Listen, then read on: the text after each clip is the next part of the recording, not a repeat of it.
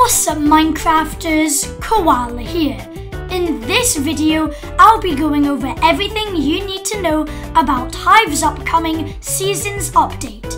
Now, let's get straight into today's video. The Hive has just leaked on their Twitter that they will be adding seasons in the future.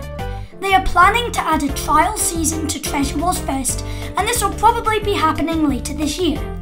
This is huge, as it could add so many features to the Hive, from limited time game modes to cosmetics, new maps, and so much more.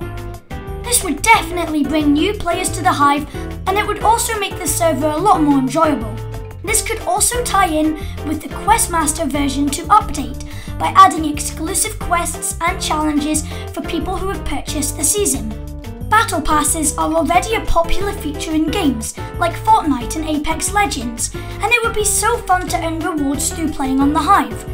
Some of the rewards could be costumes, hub titles and avatars, or XP boosters, game cosmetics, or even a special rank.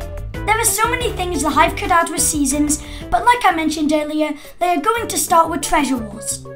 This could include new cosmetics, shop items, maps, and maybe even a new ranking system.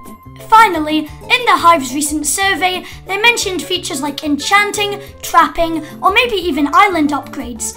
I think it would be really cool if they added this, and it would definitely change things up a bit. Now these are just some theories, as we don't know much about the update, but feel free to leave your thoughts in the comments below. Anyway, that's all for this video. Thanks for watching, remember to like, subscribe and join my Discord server, link in the description. I'll see you in my next video, goodbye.